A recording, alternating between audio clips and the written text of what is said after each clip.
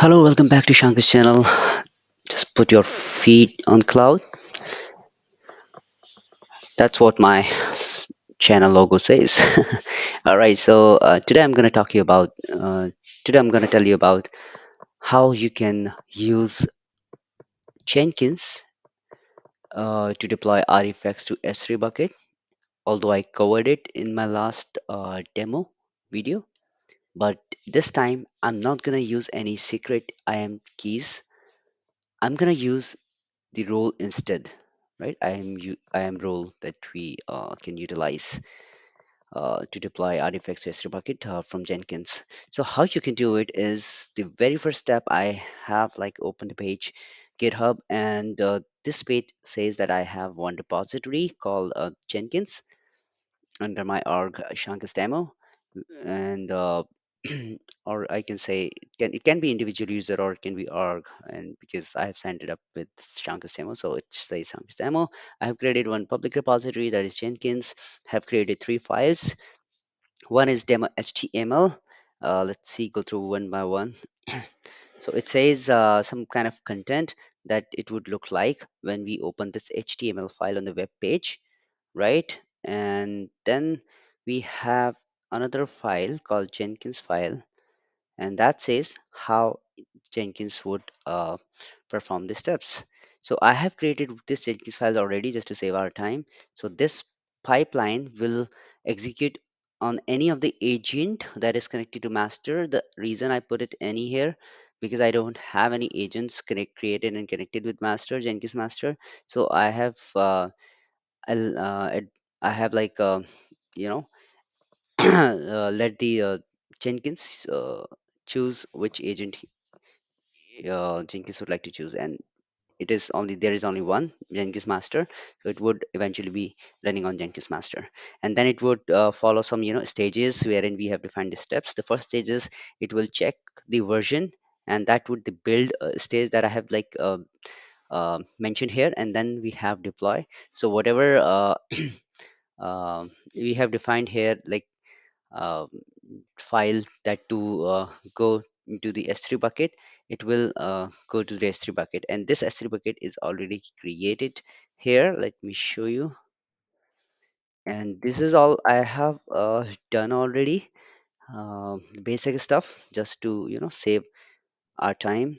So this bucket has nothing but a simple basic configuration with no objects in there, right? So what I'm gonna show you is when you work in an organization where you are asked to uh, set up such automation wherein just developers do some decoding, I'm sorry, do some coding and upload the files on GitHub with the updated configurations. App files can be here, like one of the file is the .html file. It can be other supported files as well. So whatever configurations they do here and then they commit it, uh, basically it will eventually be throwing up on S3 bucket, and S3 bucket you can like open the S3 bucket objects from in the URL form like HTML, whatever it is come up here, we can open the file. And in enterprise level, it can be the application related stuff, which is again integrated with CloudFront as well as a front end service. So that URL, CloudFront URL, would work for the users, and if they hit the CloudFront URL on the other tab, it would eventually be opening the contents of the S3 bucket, which is again the working as a backend stuff here. All right. I'm sorry, I have a cold, so excuse me for that. So now I'm gonna go through one another thing that I have done, which is to have the supported plugin installed. Last time I used S3 Publisher just to make the utilization of access keys and secret keys. This time, what I did is I installed one plugin, uh, and which is called AWS Steps, and these are like this one. I have installed it, pipeline AWS Steps. This would allow us to integrate the pipeline steps or to interact with the AWS API. Okay, let's come back to the major thing that we are going to do here. We'll create one. pipeline. I'll show you first how we can create one pipeline and how can we configure it. I'll first show you the error and then we'll fix it, and then we are all sorted, right? We'll wrap up this video. So I have what I've done. Let me just try to integrate it with GitHub. So I'll go ahead and choose this, although I have covered this session in the past as well. So credentials, I'll choose Shank's demo. I have already created. So the credential here would be your username, and the password would be token. So if you are new, you just need to go here, add, click Jenkins. It would ask username and password, and then you can define username, what username you have on the GitHub, and password as the API token that you can generate it from here. And this we have already covered it in the past video, so you can go through those videos. Those are very important videos. You should take a look first, and then you define some description and say okay. So I have already created it, so I am choosing the correct one. Master branch, here I have defined it because my entire code is in master. You can have different branches in here, so feel free to modify it according to your configuration. Jenkins file, make sure it is case sensitive. So if it is like Jenkins with J in capital here, so it should be in the same here. I'll save it. Let's try to build it and see what it says. I haven't done any kind of AWS configuration for now, just doing the build now. Okay, I just installed the plugin, but I haven't configured anything to use AWS credentials. So I hit build now. It's running the build. Let's see what it says. Okay, so eventually we got an error. It has picked up the file, Jenkins file, right? It is running on the Jenkins master. It picked up this file from this repository, and since we have the git installed in the server, so like I showed you, what I have in the Jenkins file is, it first check the Java version, and then it lists what files and folders do we have in this directory where we are currently working, and then it will choose one of the file. I have taken .html file as an example.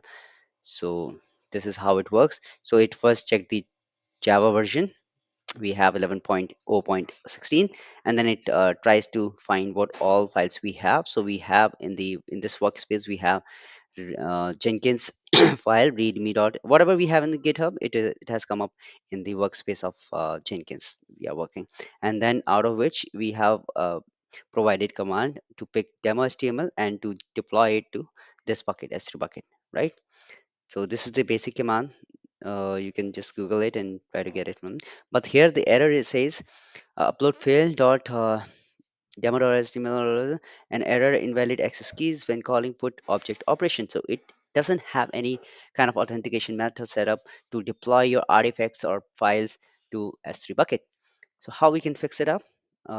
We won't do any configuration on Jenkins, since we have configured one Jenkins file on GitHub, and everything is defined in here. So, but we are defining just a step shell script to allow Jenkins to upload or copy the demo HTML file to the bucket, but it doesn't have any authentication details. So just to avoid this, and instead of using keys and configuring the keys here on Jenkins, what you can do the best here is you can use the IAM role, and with the IAM role you don't have to define anything in here. So there are two solutions with the IAM role. First, you create IAM role like this.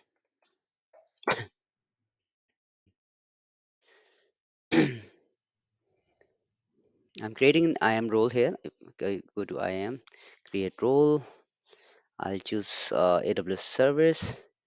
I'll choose S3 for saying, okay, and then I'll say allow S3 to call EC2 service on your behalf. Or what we can say is, instead of S3, we'll use EC2, because we are supposed to allow EC2 instances to call other AWS services. So Jenkins master is on our EC2 machine, so we are allowing EC2. in our case. And here I'll give this for this demonstration, I'll give full access for EC2 and for S3. mm, S3. Okay. I'll say next. I'll again hit the name as Jenkins demo S3 role. Okay. And you can have the trusted entities here. So one another interesting thing is, since we are working within the one account, but if you have a scenario wherein your S3 bucket in different accounts and you would like to use same Jenkins agent in the one account to interact with S3 bucket deployed in the other environments and using IAM role, you can create a assume role that will assume as if this is like kind of known S3 bucket to that particular role, which is in the different account. So I will not do any changes here. I'll go ahead with the default settings and create role. Let's see, it's creating role. So role is created. I'll go ahead and view the role here like that. Okay. Now what I'm going to do here is I'll pick the role, Jenkins demo role. I'll copy it and go back to my EC2 instance. So this is to avoid configuring your access and secret keys anywhere, not on the console, AWS, not on the Jenkins, not on the GitHub, right? You just created a role and that would be associated to this EC2 instance. So I'll put the, so here I'm asking my EC2 to take this role and whatever permissions we have in here, just execute it, right? If we have any associated commands with it, where we have defined the roles. Likewise, you can also grant more services access to this particular role to interact Jenkins with those AWS services. So for now, we have picked up S3. So I'll update IAM role here. I'll go back to my Jenkins and try to build it here. So what I did, I haven't still haven't configured any keys in Jenkins. Just attached one IAM role that has extra bucket full access to the EC2 where we have Jenkins installed. And if you have connected any agent machines as well, so just make sure you also modify the IAM role on those machines. So we'll say build now. Let's see what it says.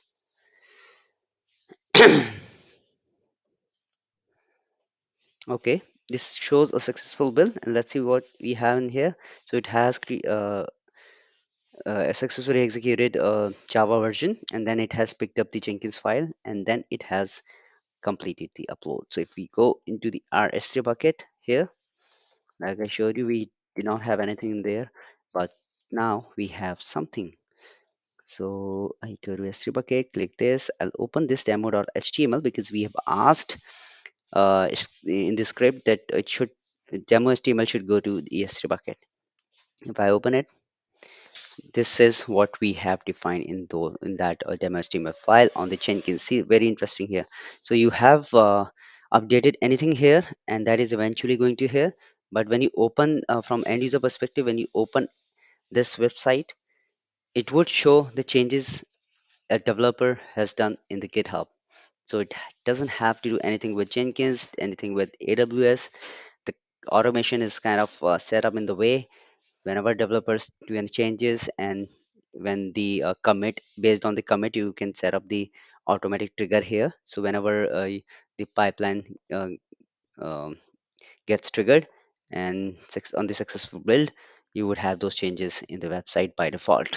So from end user perspective, whenever they refresh it, it would have the latest content that is on the S3 bucket, which is again getting fetched from uh, Jenkins, which is again integrated with GitHub. So this is a long process here. I have like set it up in very quick automated steps. All right. So whatever you modify in this file, like if I'm doing demo HTML and if I edit this file, gee, good luck. Shank's channel, or I would say Shank's, what my logo says, feet on cloud. And then I do the commit changes here. I I am now building up since I haven't set up the automatic trigger, so I'm building it manually. When the build is successful here, we'll refresh it. Let's see, build is successful. Let's wait for the build. So it says the green check means it is successful. So the currently you are getting this. Princess Organizer, wish you good luck. If I refresh it, you have got Shankar's feet on cloud, which we just edited. So you can also set up in your environment how you can automate the process using IAM role, where you don't have to hard code the credentials anywhere. All right. Please stay tuned for the further updates or more videos, more demos, sessions. And you have been very awesome audience. Please stay in touch. Thank you for watching.